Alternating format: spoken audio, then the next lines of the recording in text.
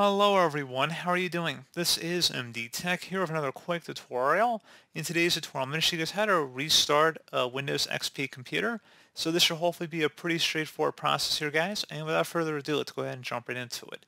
All you have to do is open up the Start menu, select where it says Turn Off Computer, and select the Restart option, and go ahead and left click on that.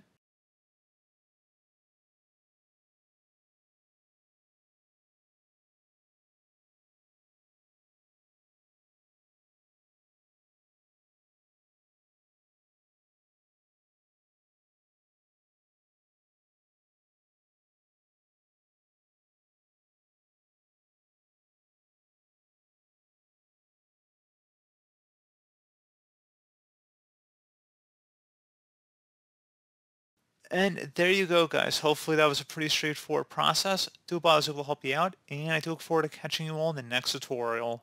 Goodbye.